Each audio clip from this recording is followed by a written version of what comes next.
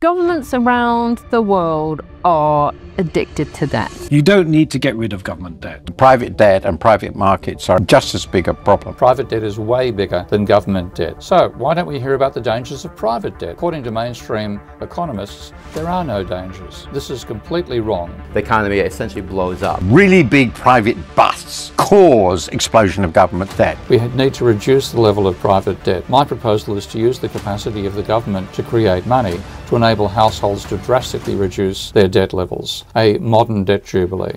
Well, not a day goes by, barely a second it seems, without some sage warning about the dangers of America's huge level of government debt. And on the other hand, you hardly ever hear a mention of private debt. So, government debt must be far bigger than private debt, right? Wrong. In the United States and almost all developed countries, private debt is way bigger than government debt. As this graph shows, before the global financial crisis, government debt was relatively low, at 60% of GDP, while private debt, at 170% of GDP, was almost 3 times higher. Government debt has risen since, both in reaction to the GFC and because of COVID, but even so, it's still lower than private debt. So why don't we hear about the dangers of private debt? Well, it's because, according to mainstream economists, there are no dangers. This is completely wrong, as the data itself shows. Economic crises are caused by excessive private debt, not excessive government debt. They occur when credit, which is the annual change in the level of private debt, turns negative at the time of an already high level of private debt. The economic boom before the GFC was caused by credit rising from just 2% of GDP at the end of the 1990s recession to 15% at the height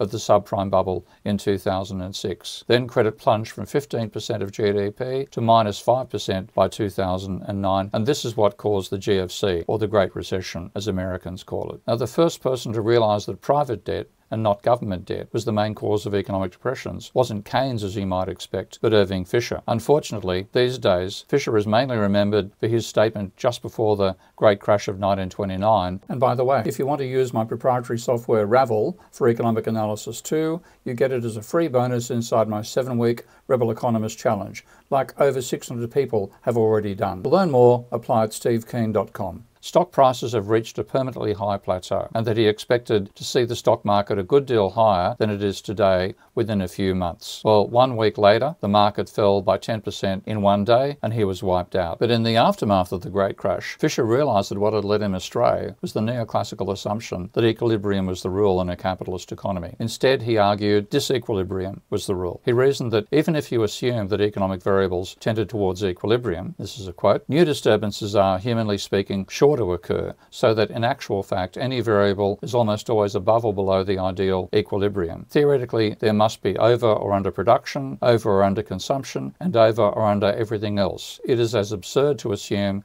that the variables in the economic organisation will stay put in perfect equilibrium as to assume that the Atlantic Ocean can never be without a wave. He then asserted that the Great Depression was caused by over-indebtedness to start with and deflation following soon after. And he was dead right. So why didn't we learn from Fisher and control private debt? It's mainly because mainstream economists like Ben Bernanke rejected Fisher's argument, not because it was wrong, but because it contradicted the neoclassical theory of banking. To quote Bernanke on this front, academic economists ignored Fisher's analysis because of the counter-argument that debt deflation represented no more than a redistribution from one group, debtors, to another group, creditors. Absent implausibly large differences in marginal spending propensities among the groups, it was suggested pure redistributions should have no significant macroeconomic effects. Well, as I've shown in previous posts, this is a fallacy, because the neoclassical model of banking itself is a fallacy. Banks are not mere intermediaries who enable savers to lend to borrowers. They are creators of both debt and money. Lending is not a pure redistribution, but a creation of new money and spending power. When lending turns negative, which happened in the global financial crisis and the Great Depression, when debtors turn from borrowing to repaying debt, or they're going bankrupt and they're unable to repay their debt, the economy crashes. This is what happened in both the Great Depression and the Great Recession. So therefore, thanks to neoclassical economists, rather than learning from history,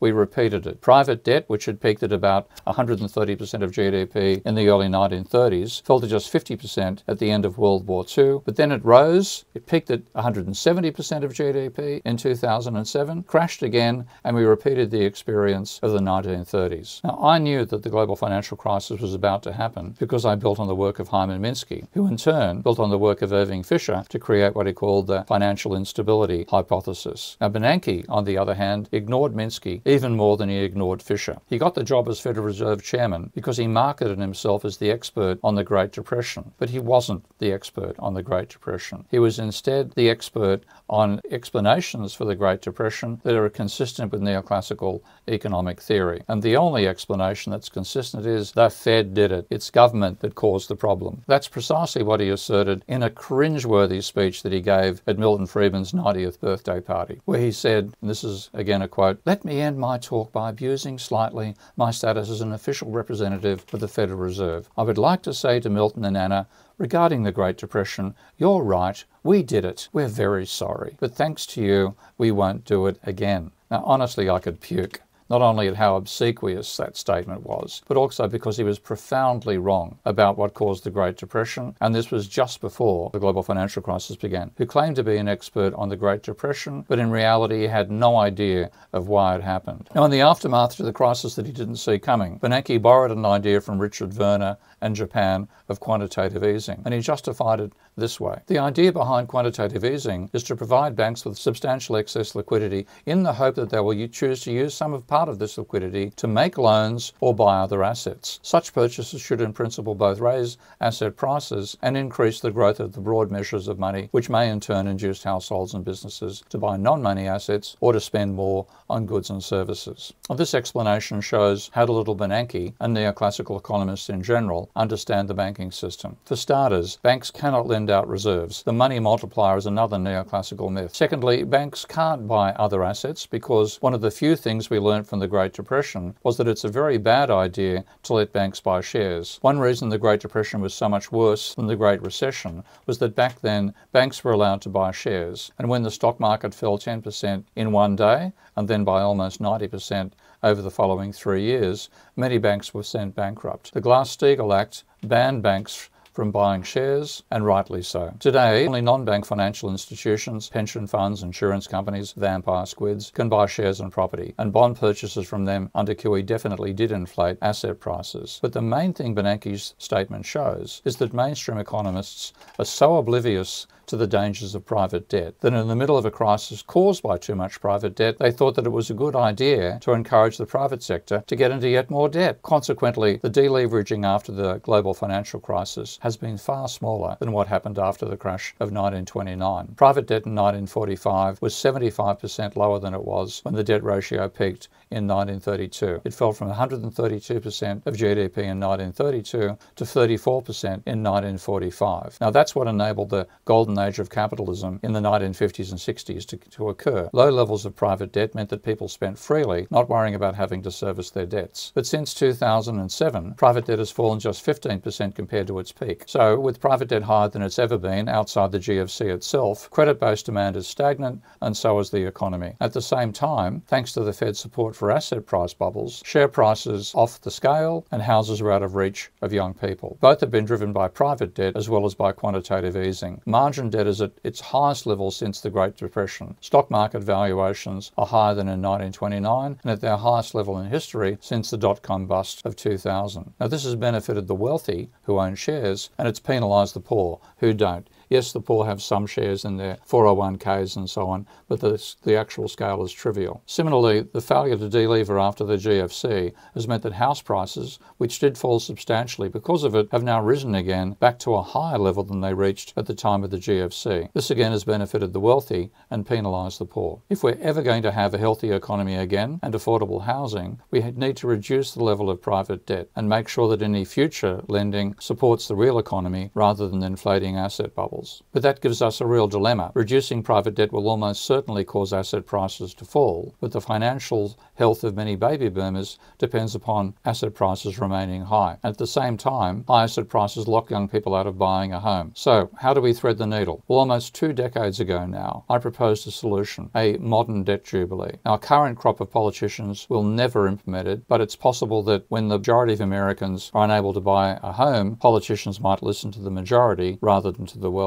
Now, a modern debt jubilee can't operate in the same way that ancient debt jubilees did. In ancient societies, private debt turned farmers into debt slaves who lost their land and had to go and work on the land of their creditors. But because only freemen could become soldiers, this in turn meant that those societies were in jeopardy of being invaded by their rivals. Now today we can't just write off private debt for two good reasons. Firstly, that would cause a collapse in the money supply and send the banking sector into bankruptcy. Secondly, benefiting just debtors would penalise those people who didn't engage in the speculative manias that have driven house prices and asset prices so high. My proposal is to use the capacity of the government to create money to enable households to drastically reduce their debt levels. The government would create the money in precisely the same way that it finances deficit spending now, by going into negative financial equity, which creates identical positive financial equity for the non-government sectors. The funds would go equally to every working age adult. Now, as a rough guide, there are about 200 million Americans of working age, and the United States household debt level now is about $20 trillion. So the Jubilee amount could be $100,000 per person, which would be sufficient to eliminate household debt completely, as the ancient Jubilees used to do. Now, in the Jubilee, those who have any debt at all would be required to pay their debt down. Those without debt would be required to use the funds to buy Jubilee bonds, which would then give those households an income stream. As well as reducing the level of private debt, this would reverse some of the increase in inequality that has occurred over the last half-century under the flawed economic policies of mainstream economists like Bernanke. Because the Jubilee would be a per capita payment, the top 0.1% of the population would get 0.1% of the funds, and the bottom 99.9% would get 99.9% of the funds, and it would be the same per person. Elon Musk and an unemployed single mother would both get $100,000. There would be no increase in the money supply because the money created by the Jubilee would be offset by the requirement that funds had to be used either to pay debt down or to buy Jubilee bonds. Now, this godly table shows the basic ideas from the point of view of the banks. Now, to the extent that this policy caused house prices to fall, homeowners would be compensated by the decrease in their debts. And this would happen without having to sell the house in the first place. At the moment, when people say the houses are worth, say, $1 million, to actually realise that valuation, they have to sell the house. With this scheme, they get $100,000 now per person without having to sell. In a later video, I'll simulate this model to show how a modern debt jubilee could reverse most of the policy mistakes by neoclassical economists, thanks to their failure to understand the monetary system. In the meantime, please share this video around. It's time we overthrew the useless, dangerous advice that neoclassical economists give us about how to manage an economy that they don't understand in the first place. Like many other truth seekers, I want to learn 50 years of real economics from me in only 7 weeks. You'll love my new 7-week Rebel Economist Challenge as well. To apply, go to stevekeen.com. If you qualify, you can attend my lectures, ask me questions personally every week, and make friends with a great group of like-minded people. So again, like many others, go to stevekeen.com to apply as well for the 7-week Rebel Economist Challenge. Good luck.